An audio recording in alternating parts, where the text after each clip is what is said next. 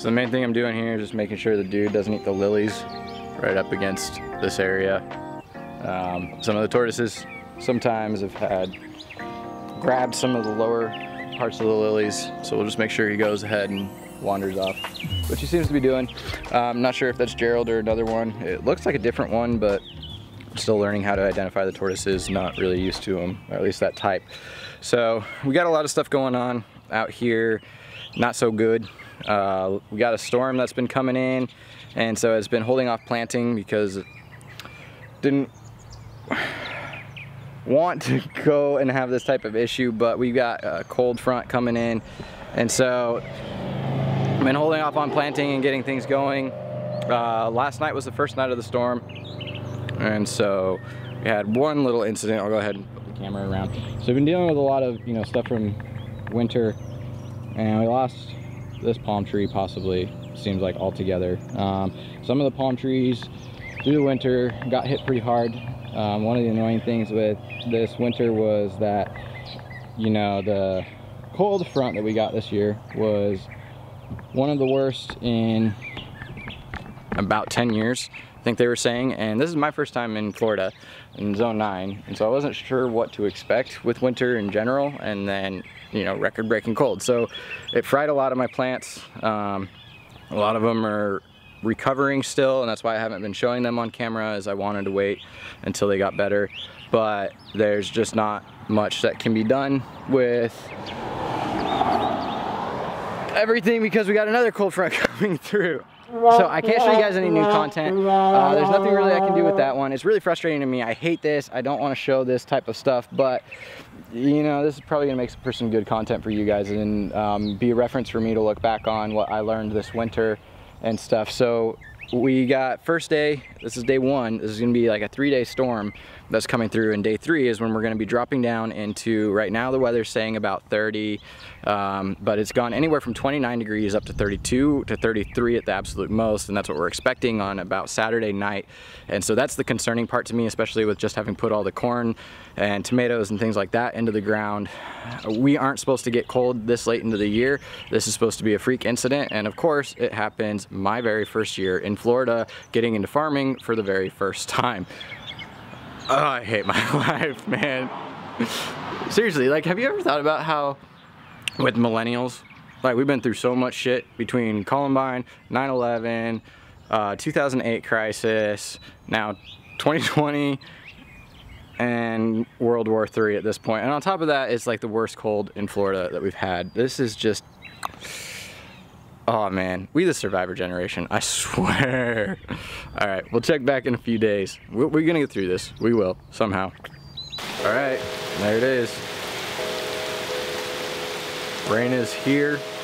So again, this is day 1 of the 3 days of storm, ending in a massive cold front that might kill quite a bit of my plants. So we'll see how this goes. I will tune in with you guys again as things develop, probably throughout the next couple of days. I'm not quite sure if I'll have anything crazy happen tonight because it's just the beginning. I'm supposed to be getting a lot worse through the week. We'll see what happens.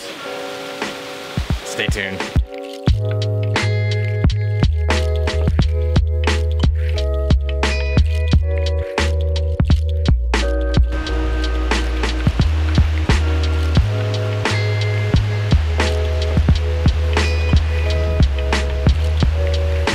So this storm turned into being a pretty big disappointment.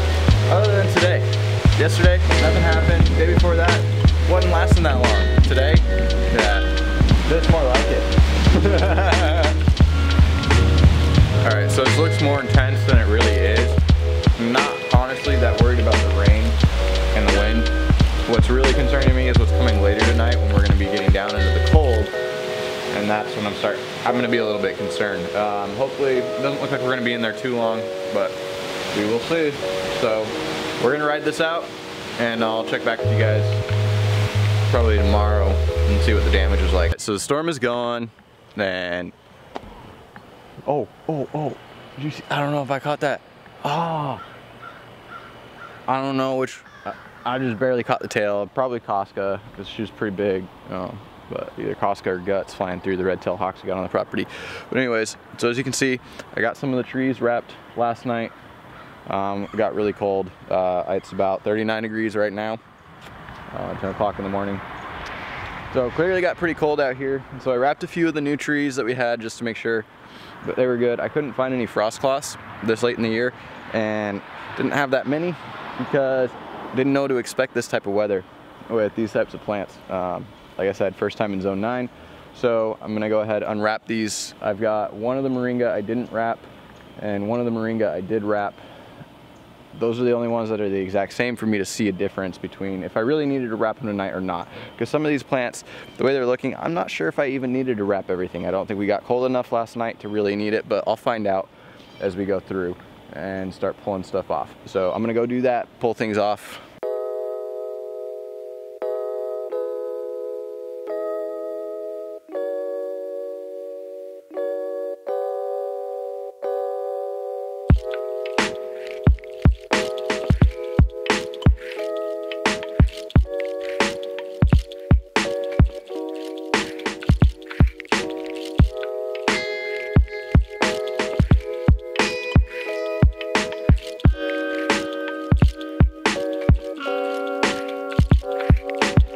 Just got the kumquat, the Ngami kumquat, and the moringa unwrapped.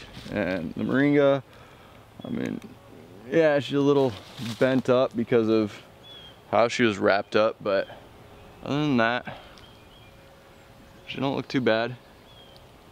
Let's take a look at the one that was left unwrapped, because this is what's really going to kind of give us an idea on if we needed to wrap them or not. And honestly, I mean, as far as the moringa go, this one doesn't look like it needed jack shit, honestly. At least for last night. We only got down, we were supposed to possibly drop down to about 30, 29, or even 28. And we didn't. It looks like we dropped down to about 32 for an hour, and that was the lowest we got. I got up pretty early. I was keeping an eye on the temperature to get an idea. And so it looked like it dropped down to about 31, 32, around 8 o'clock, 7 to 8 o'clock, and that was the coldest it got. Everything else is looking really pretty good. Persian lime right here. Did I even get it on camera? Persian lime right here. Ponderosa lemon right here, all doing fine. I got the pink lemon right here that's wrapped up. The grapefruit and the blood orange, I still got to unwrap. So I'm gonna go ahead, unwrap those. We did have some other stuff come through. As you can see, you know, like big branch. This storm was mostly just some wind in some spots. You know, we had tornadoes out in Ocala, which is about an hour from me. Tornado warning in the county down south of me. No tornadoes at my place though. We just got a good amount of wind and a lot of, oh, this was one of the casualties. We got a good amount of rain. It washed out quite a bit down in this bed because it does have a bit of a slope down here. So I'm looking at that, hoping that as things grow in and I get it mulched over, that issue will go away. But I may need to end up installing some type of swales or grasses that will help stop that flow of water being so intense when it does get heavier rain. Fortunately, I've got this banana in here that'll start working on helping with that. But this one got beat up pretty bad because of the wind, so I had to trim off a lot of the leaves on it. And then the other thing that really just didn't go well, I'm gonna flip the camera around here. So the palm trees are a bit of a disaster right now. I mean, they have been anyways because of what's going on with the ISO. You guys are super blown out and it's on auto. So, okay, well, we're just gonna have to deal with that right now. But the palm trees got blown over pretty heavy. Quite a few of them, because of the cold damage they received over the winter, I'd had to pull the core out of them. It had rotted out, and supposedly they may still come back. I'm gonna give them a month or two to see if they do. If not, then we're gonna have to replace them all. There's 7 queen palms in here.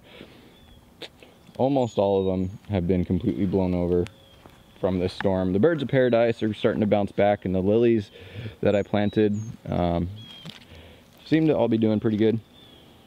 So everything else is doing okay. It's really the palm trees. But I mean, got olives are doing pretty good. They were really small, and so I was a little worried that they might get hit pretty hard. Right down here, flip it around. So these are Arbequina olives. Get out of the casting a shadow. So really little guys. I mean, there's my hand, you can see how tiny they are. But I got one here in the front yard and one down there to other side. So we got two that'll grow up and fill in. But anyways, I'm gonna go ahead, unwrap the rest of the trees. This is a learning process with the whole winter stuff. I did lose quite a bit of plants over the winter. I mean, it feels like a lot. Really, in all actuality, it's a lot less than I was thinking it was, because things have started to come back, and so I'm gonna keep waiting and see what all does come back. Like I said, this is all new. It's very frustrating making this type of video and seeing a lot of these things die and feeling like I just kind of suck at it, learning how to do this all in a new zone and a lot of new plants that I've never seen before. But one of the fun things about this that I absolutely love is that this whole thing is like my own little outdoor science lab. I mean, that's the whole point of it. You make some failures and you experiment and you learn from it, then you move on. And it's just so much fun doing that. So anyways, I hope you guys enjoyed this video. I know it was a long one. The storm ended up being kind of a bust, but it was a good chance to talk about the cold issues that I had during the winter. And hopefully next year we have a lot less of them. This was a record-breaking winter. From what I understood, they were talking about it was like the worst winter in about anywhere from 4 to 10 years, depending on who I asked. And it was my first year in Florida and my first year trying to be a farmer. I'm definitely glad it's moving more towards spring. Anyways, don't forget to subscribe, hit that like button. Molnar out. Catch you next time. Show you guys these. These are jackfruit. So these are from seeds that I got. And I put 7 seeds in this pot just to throw them in there and see what would happen. And I've got 1, 2, 3, 4, 5, 6 of them have popped up. Should be a 7th one around here somewhere. Hopefully it'll come up.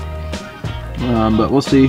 Once they get a little bit bigger, I'll go ahead and take these out and throw them in to the wood line back in there.